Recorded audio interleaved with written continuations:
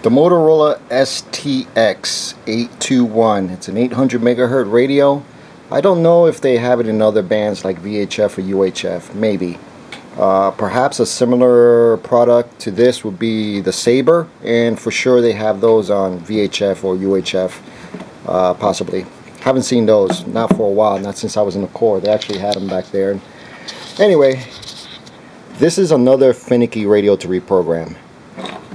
And this has came out, I don't know when. I'll look that up here in a minute. But like I said, really finicky. This is out of service, out of the places that I go to. But I have one so I could talk to a trunking radio system in type 1. I'm not even going to explain that yet. But I need this radio to talk to that system. So that's why I still have it around. If not, I would have shit-canned this a long time ago. Again, too old. But if it works and that's all you got, and you got the support element, like I said, very viable. This thing is 20 years old and is still kicking butt out there. Okay, I go to my Motorola programming here. Motorola, go down to HTs, and it's a STX, and I'm still in DOSBox. I'm running DOSBox still. This thing says August 6, 1992, so I would imagine this thing came out in 91, around there.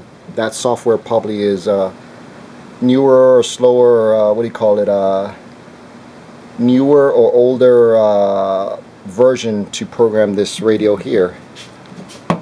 So what you need is, again, the radio interface box to interface the computer to the radio. And then you need the matching programming cable to interface to this box here. You see the pattern already, can you? So it just goes here, and then this end here goes to this big old plug there. Now I kind of screwed up. This battery pack is dead. There's no charge to it. The one that I have back at the shop is still on the charging port. I forgot to grab it with me when I got off of work, so I cannot power this radio up. So that's a perfect example of what we might face out there in grid down, or Katrina, when all their system kind of took a dump because the hurricane took out their power generating capabilities, including gas operated generators. So this is kind of stuff that I had laying around in my work vehicle and here in my garage. This is like a project that I was trying to do, sort of use this radio clamshell that powers up another radio, but I was using it as a power pack, utilizing 9-volt, utilizing AA batteries. This here, I don't know why I had it in my work truck, but it's sort of like a test bench sort of powering unit to power this radio here.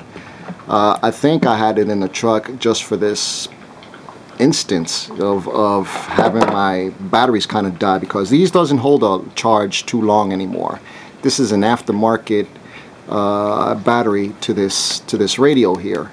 So that is one thing to look out for now too. These older batteries, or these older radios, they still make the battery packs for them, but there will come a time when they say that it's not economically viable to make these anymore, and then you're pretty much out of luck unless they make some sort of clamshell that holds commercial batteries like this, and you could use it that way. So this is a modification job so I could power this unit up.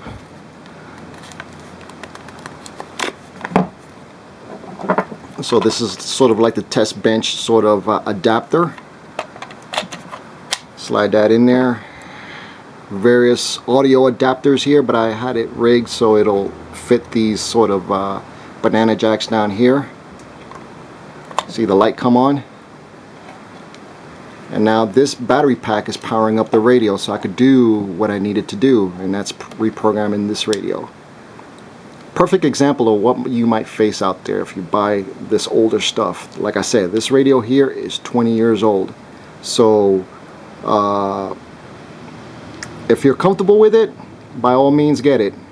And you guys out there, skip it. Unless you have a group or organization that has some sort of comm unit with a comm tech in that particular structure that would maintain, configure, and keep this thing running. So right now this thing is on. And like I said, here's the programming to this particular software for the Motorola STX radio. And mind you, like I said, this is a real finicky radio to reprogram or to talk to from the laptop to do what you need to do to this.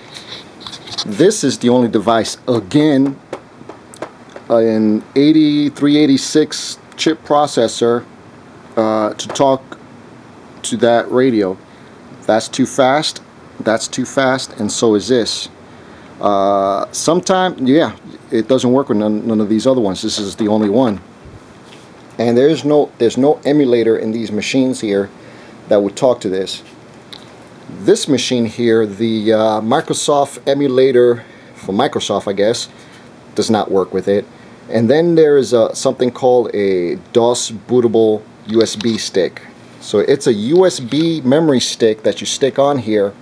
Turn on your PC and it will boot from that USB disk or stick into a DOS environment. But it works very well with other older programs, but it does not work with this. Again, this is the DOSBox sort of emulator here, and the speed is 7,344 cycles. I'm gonna go ahead and restart this again, and the default is 3,000. So let's start off there. Motorola, it's an HT, Motorola HT, XTS programming. See, these are all the radios that we still sort of support out there, so I need to have this sort of organized like this for faster acquisition. You guys might just need just one program. I mean, I don't know how you guys work it. So there it is. Press any key to continue. And some of these laptops here, the older laptops, and you run it off of DOS on those and this stuff right here, sometimes the program itself, if you run it, it'll go too fast. It'll come up and then disappear. Like the speed is too fast for the software to kind of even run on your machine. Or if you press any of these functions like F2 or F3 to get save program the radio, you know, the actual working of the program, you press it and the sort of the program itself would freak out because the machine is too fast, is doing something else, and it creates an error on your program, and it may lock up your computer and you have to reboot. That is what you will see with all these other computers and stuff running this older software. I'm not going to show you because it pisses me off, and I don't want to be aggravated today. I want to show you what is successful and demonstrate what is working with this DOSBox program that I kind of refound recently, and it's working so far. But anyway, okay, radio's on, interface is on. Let's read the radio. F3, then F2 to read data from the radio. F2. There it is. On those other laptops, I don't even get this far. I don't even get as far as turning on the program itself. But this sucker is reading it. I was never able to do that with these other laptops or DOS emulating programs. This is the only program that I'm able to do that with this modern machine. I'm repeating myself, but it's very important and is actually very exciting for me, at least, and a lot of geeks out there that like to collect and use a lot of this older equipment there. That is the biggest reason why they don't buy or get some of this stuff on the surplus market, is because the support element isn't there anymore. This program, the DOSBox emulator program, has breathed critical CPR movement into this older generation legacy radio equipment out there. But anyway, it read it. So I'm gonna F10 to get out of this page, and like I said, this program is DOS programming and it's really archaic, so there's a lot of going forwards and backwards to get things done. So F10 to get out, F4 to change the programming that you just read, F4, and let's take a look at a trunking personality, F3. And there it is. That's a trunking protocol for this particular one, and the ID to this is, where is it? Individual ID 029 Bravo. So this thing is working just fine. I can read it. Sometimes this program you can read it, but you need a different speed to write to it. So now that you can read it, you need to save it. So F10. F10 again to get out, F3, F7 to save code plug data to archive disk file. So I'm going to save it, F7, and that's the file name, and go ahead and F8 again. It may give me an error because it wants to go to drive A. Yeah, I haven't configured where to send it to, so but it would save it. I don't need to save this. I'll do that some other day. Oop, F2. But it's working. It will work because I've done it to my other radio. So let's write to it. F10.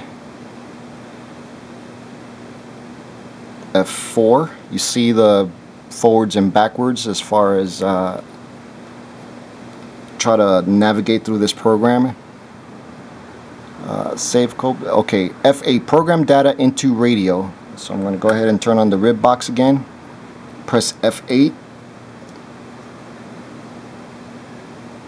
And it's writing to the radio now. It's going to take a little bit longer, but it's writing the data back into the radio. So it may or may not work. It still hasn't been done. You don't call it until it's all done.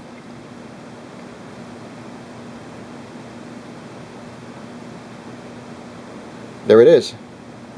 It's done. This radio is reprogrammed again back to the way it was.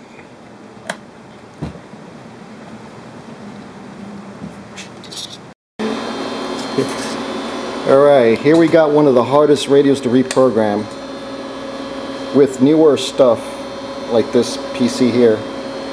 That's the HT1000 Motorola. Really hard to reprogram, so got the programming cable, go into the Motorola radio interface box, the rib box, and this cable goes to the RS-232 serial port in the back. This guy right here.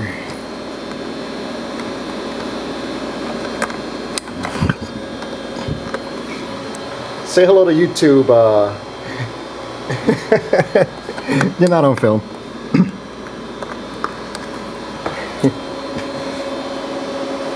The FBI is looking for me. I can't. I can't. So expose myself. Here's DOS box. Open that up. Then I got this menu thing that I use to make things easier for me.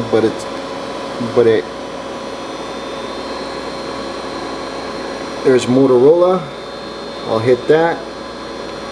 It's an HT, so I go to Motorola HTs. It opens that, and then I want to go to HT1000 version 3, and that's going to run the configuration program, and it runs it right off the bat with without changing the speed or anything. So press any button to continue, and F3 to get, save, clone, program radio, F2 to read the radio.